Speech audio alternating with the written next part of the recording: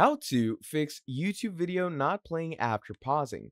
Now, in this video, what we're going to be talking about is an issue that a lot of people may have, like you, if you clicked on this video. So, in some cases, if you go ahead, open up a YouTube video, and what you do is you pause it. Now, once you pause it, there's a loading icon that comes over here, and as much as you play it, as much as you reload your page, it will not play after the pause. So, to fix that, this usually is an issue that arises with either your browser's data, either your browser storage, or maybe YouTube servers are blocked.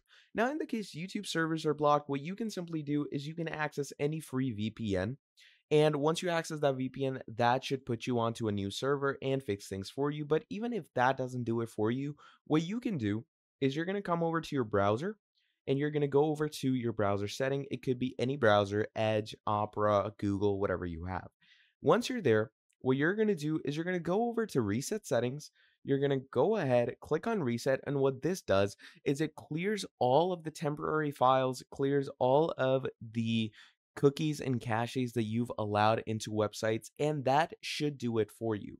So basically, that is pretty much all there is for this video. Thank you for watching all the way till the end, and I'll be seeing all of you in the very next video. Have a great day. Goodbye.